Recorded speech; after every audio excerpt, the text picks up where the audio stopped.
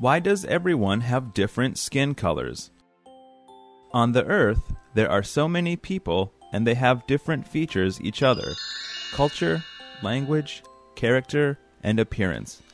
Among them, the most thing that we can distinguish is maybe skin of colors. Why does everyone have different skin colors? In a word, because of melanic pigment. The difference of depth of melanin influences to a skin of colors. Melanin protects skin from the sunlight.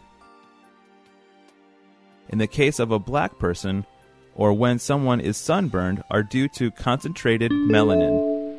In other words, various skin colors are related with rep of the sunlight people get. For example, in the low latitudes, which get much ultraviolet rays, more dark skin get more the sunlight can be acted. With this principle, Northern Europe has white skin color and Africa has black skin color. So we have not to discriminate people or race by skin colors.